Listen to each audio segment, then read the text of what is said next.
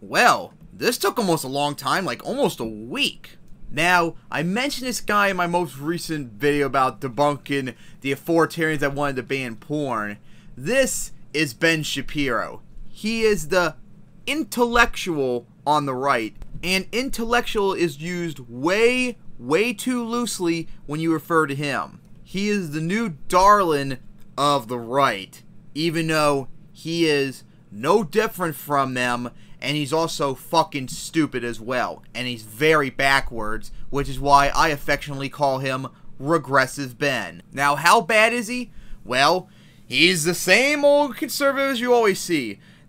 He's batshit insane on economics, he's batshit insane on foreign policy, he's never met a war he's never liked, he is a full-blown neocon, and this is how backwards he is socially. He doesn't believe in climate change, he is racist against Palestinians, and he calls anyone that criticizes Israel, and even himself, anti-Semitic. Always. He is a full-blown race baiter. He thinks abortion is evil, he thinks gay marriage is wrong, he thinks drugs are evil, and of course in the last video, he thinks porn is evil, and of course he did a blog over a decade ago where he advocated banning it. And he is a religious fundamentalist who uses his emotions very often when he makes his arguments, as he claims to be facts over feelings. He is an overt hypocrite. And as you're going to see in this video, he is also an authoritarian who wants to dictate how people live their lives. So this was over a month ago I found it, because it took me a bit to find the video, because around like last week, it was when the Amazing Atheist did an awesome video destroying this fucking shitty video, which I went on it. Oh my god, for being a far right channel that's on, it's got like 70% dislikes, which was awesome. So the video's topic was, Ben thinks if you don't have kids, you are selfish. And as someone who doesn't have kids and plans to probably never, I thought it would be a smart idea to take this regressive shit down once and for all. Along with hopefully taking down his bullshit about Medicare for all, which he lied about so badly his videos got overwhelmingly disliked. So here we go. I'm going to play probably the whole entire video unless there's things I need to cut out that are irrelevant. So here we go.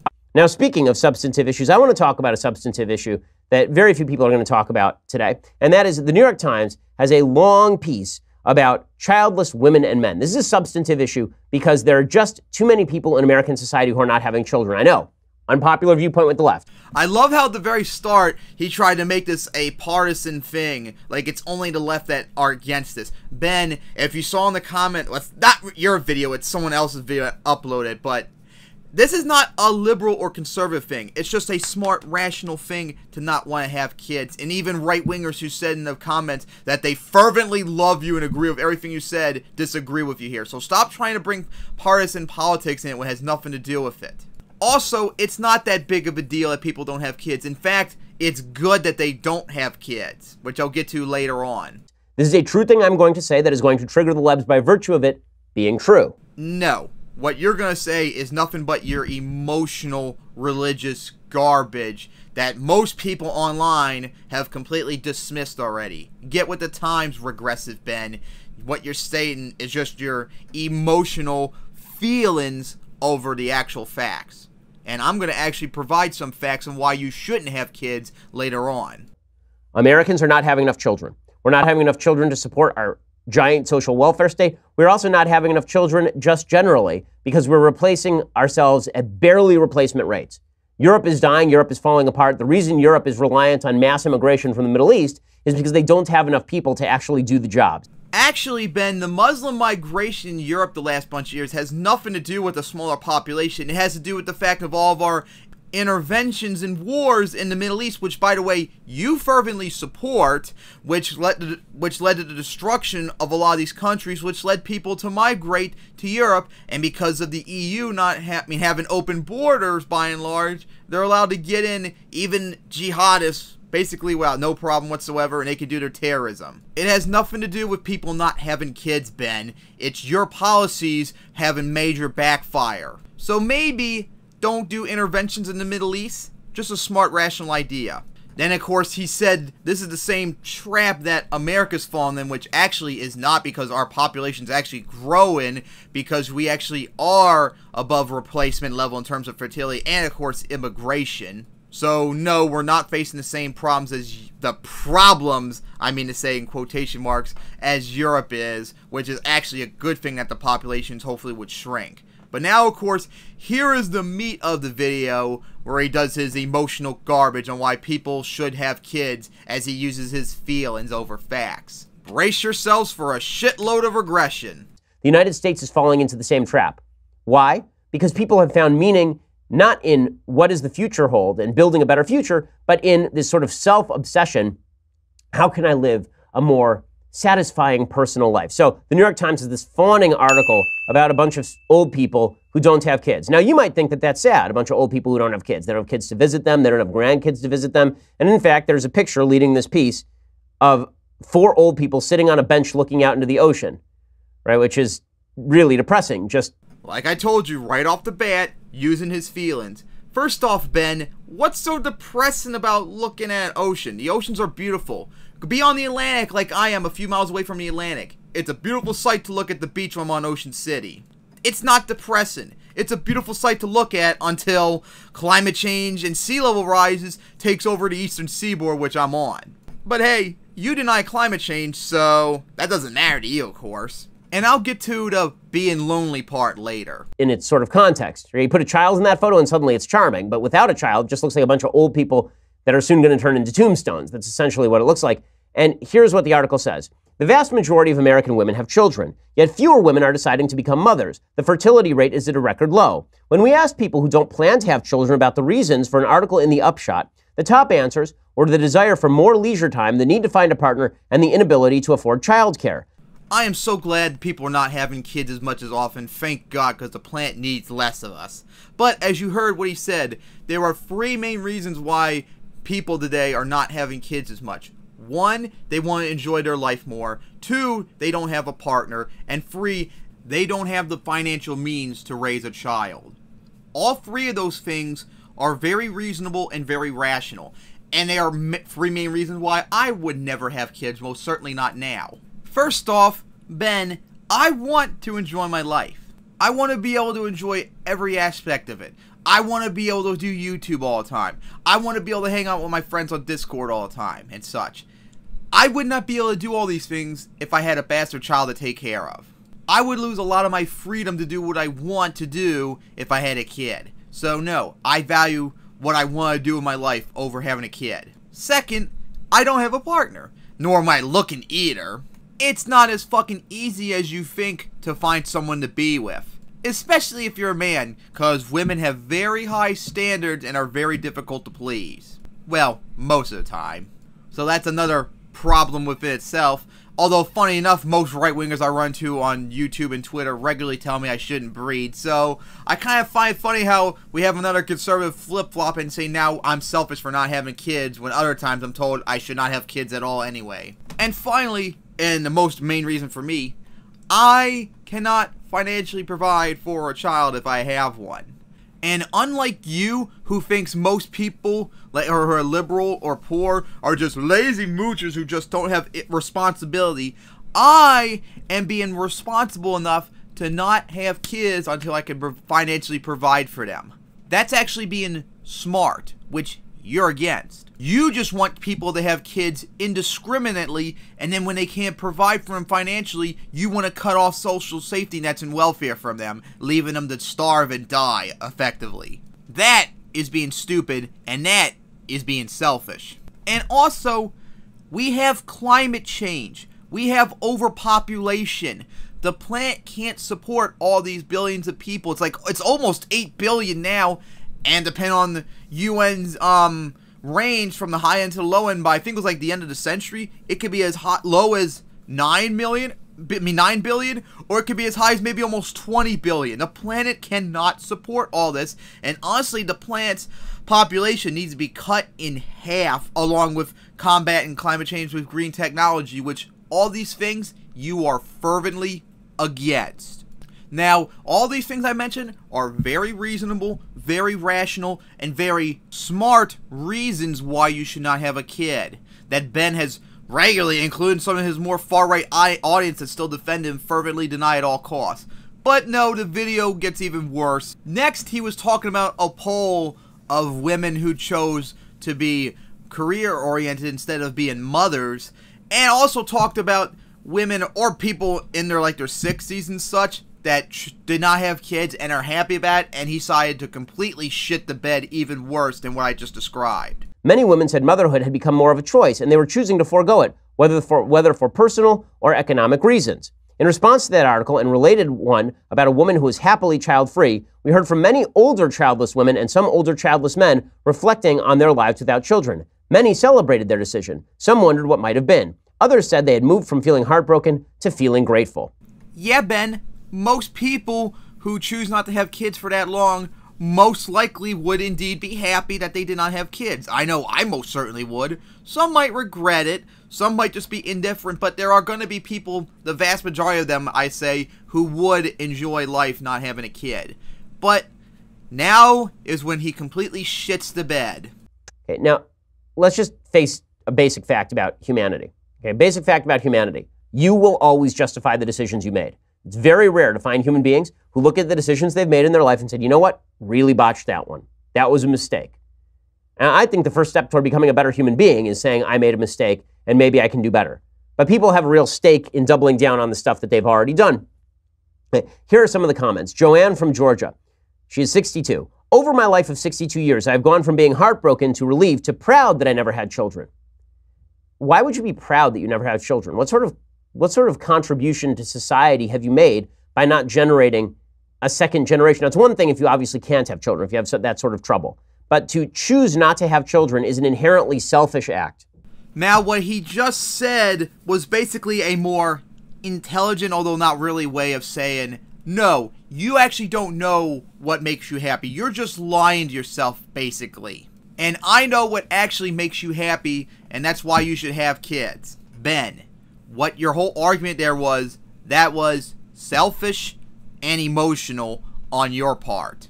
And also, Ben, there is no objective way to be happy.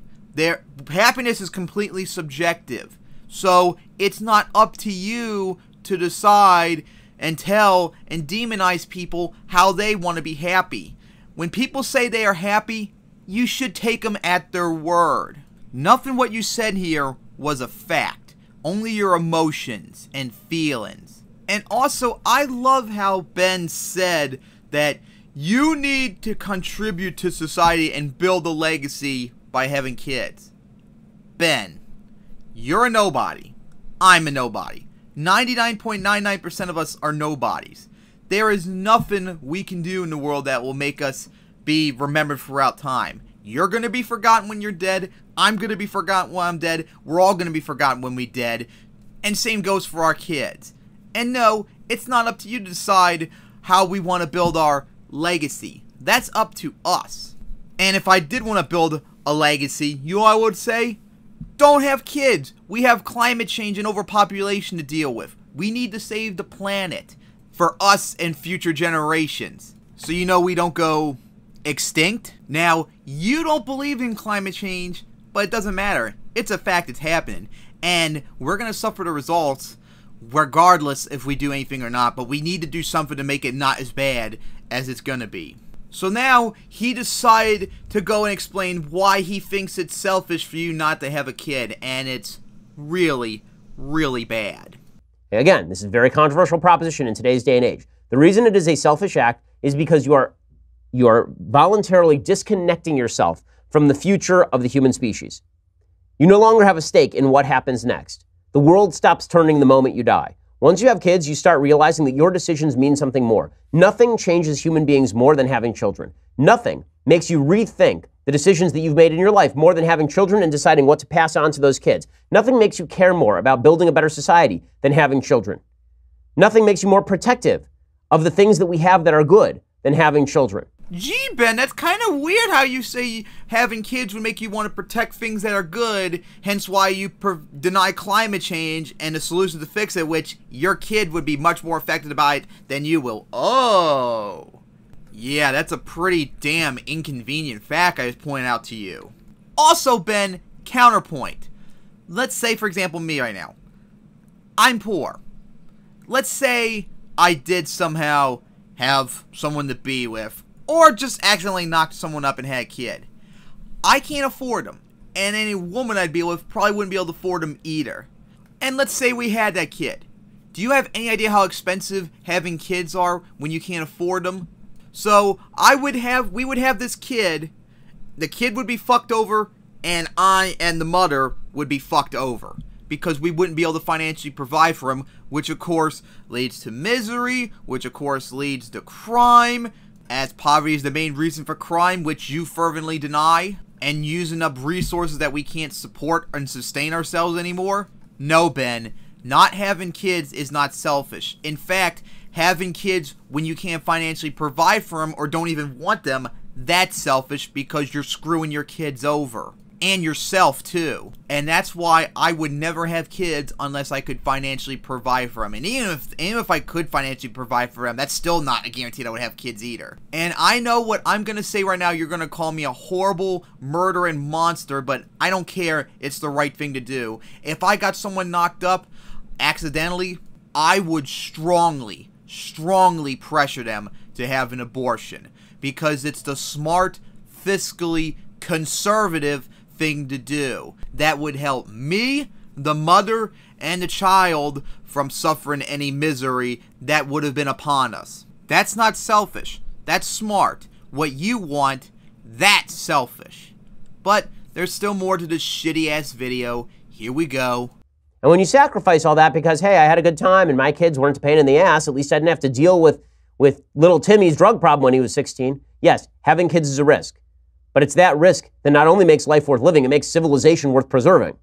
No. Having kids is not the main reason why it's worth living. How we live is completely subjective to what we want. If you find having kids makes your life worth living, that's fine. But me and others who don't want to have kids, we don't think that. And we having fun with our life stuff, that's what makes it worth living for. So once again, you're putting your feelings and religious emotions into inconvenient facts. Hey, Carson from River Heights, he's 66, she's 66. She says, I'm a 66-year-old woman who chose not to have children, and I've never regretted it for a minute. Friends, lovers, professional colleagues, siblings, nieces and nephews, neighbors, and other people can be constants in a person's life too. Right, that means that you are basically mooching off of someone else's kids. Implying that women who don't have children are doomed to loneliness is ignorant. Yeah, Ben, it is ignorant to assume that people who don't have kids are doomed to loneliness. Also, no, it wouldn't be mooching off their kids. It would be the other way around, the kids mooching off of them. Again, Ben, not everyone wants to be social. A lot of us, including me, we're introverts. We're loners. We like being alone. We love the solitude that it provides. And a lot of people are like that. And it's not objectively wrong or good. It's up to whatever the person wants to be. Deal with it. No, it's not. By poll data, it is certainly not ignorant. The vast majority of women want to have kids, and they want to have kids for a reason. And just because human beings have an enormous capacity for self-deception and may want to suggest to themselves that everything is hunky-dory when they're 60 years old, living at home with no one else there, in a house by themselves with no kids, yeah, good luck with that. Good luck with that. And then the fact the New York Times is pushing this is pretty telling. Okay, first off, Ben, that wasn't the New York Times pushing it. Unlike you, it wasn't pushing an agenda. It was an opinion article. They were talking to people who were in their 60s, didn't have kids, and they were just asking them questions and how they feel about not having kids. And they answered it, and they said most of them, they enjoyed life and they were happy they did not have kids. That's not an agenda. That's not saying, oh, therefore, this is objective way how you should live. No, it's just an opinion article asking people what their opinions on how they enjoy their life. That's it. It's not promoting an agenda. Now you promote an agenda all the time, so you have to project onto others that they are promoting an agenda. He pushes such an agenda that around Mother's Day, he actually tweeted out that he asked his 4-year-old daughter what she wanted to be when she was grown up. A mother or some sort of working career, and she chose mother. Ben, she's 4. She doesn't know what she wants to do and doesn't comprehend anything about this. Just like if you asked me what I wanted to do when I was 4, I wouldn't know what I would say. I wouldn't comprehend anything of what you're talking about, probably. And I wouldn't be surprised if either you coached her into saying that, because you have that much of an agenda. And like I said before, Ben, yes, there are many people who would enjoy being alone. And the fact that you fervently deny that shows how ignorant you are. The thought of me dying alone is a plus in my eyes. And also, Ben, if you are married to someone and you live with them for the rest of your lives, there's a very good chance that they're going to die before you, so you will end up being alone regardless. So your point is pretty much moot. So now his dumbass once again goes back to talking to one of these women who are in their 60s and enjoy their life not having kids. And, well, you already know what's going to happen. Retired and love it, from the Oregon coast. I'm a retired woman, 66, and never had children. I went to college on the GI Bill and always worked a white-collar job. Women like me were considered oddities when I was in my 20s and through my 40s. Instead of having kids, I spent time traveling, owning my own home, and doing very fulfilling volunteer work. I was fortunate to be able to retire at 65. I've never regretted being childless. This is fine. The real question is, why is the New York Times actually pushing this? And the answer is because the New York Times believes that this inherently self-absorbed culture is something good for the country. This is something we need to talk about. How do we instill a culture of purpose and meaning again in people, that they want to contribute to the next generation and that they actually want to be part of the great chain of history that leads backward toward a time when people did not live in prosperity and decency with safety for their children, toward a time when people will live in ever-increasing prosperity and decency with a sense of meaning for their kids. Those are the conversations we need to be having. And that's not going to be happening if we are so focused on the triggering of the libs. Okay, all that stuff's just not that important. So once again, Ben, because he promotes an agenda, has to project it onto a New York Times opinion article on how they should live their lives. Like I already said, Ben, it's not promoting an agenda. It was just asking people how they feel in their 60s not having kids. And guess what? That woman's life story, I find that very admirable. That's something I honestly would kind of like to do, like volunteer work and stuff like that, although I probably wouldn't be able to do so. And travel around the world. And like I mentioned already earlier, there is no objective right way to how you live your life or happiness. That's up to you. You decide how you want to live your life and how you want to be happy. Don't let curmudgeon, prudish assholes like Regressive Ben here try to tell you what to do. And another thing too I forgot to add in throughout the video, I have personal experience with this. Like my mother, for example. She's not happy that she had me. In fact, all her life she told me it was the worst decision she ever made having me. And same goes for other women too. You having kids does not objectively make you more happier. It's up to you. Maybe if you have kids, maybe you would be happy. I, on the other hand, would not, and many others would. And that, no, if you say you're happy, no, I'm going to say you're not happy because you don't do what I think is right. And also, Ben, counterpoint, I am being responsible. I am being responsible for not having kids I can't financially provide for when I know for a fact, objectively, they're going to be worse off, and me, and any woman I was with, and also, they would have to deal with climate change more likely than me. And that is one reason why I unselfishly refuse to have kids. You, on the other hand, are a lunatic, religious fundamentalist, and an authoritarian that wants to control people's lives and tell them and demonize them to what to do. I don't think that. To any of you that's watching, you do what you want to make your life about. You decide what you want to be happy about. Now, unlike Ben, I actually will give some advice that would actually make your lives better. Don't have kids if you can't financially provide for them. That is a smart thing to do. And also, unlike Ben, who would say, oh, just don't have sex and abstinence. No, that's something that you're never going to get over. It's a human desire. So you're going to fuck no matter what, and make sure you use contraceptives.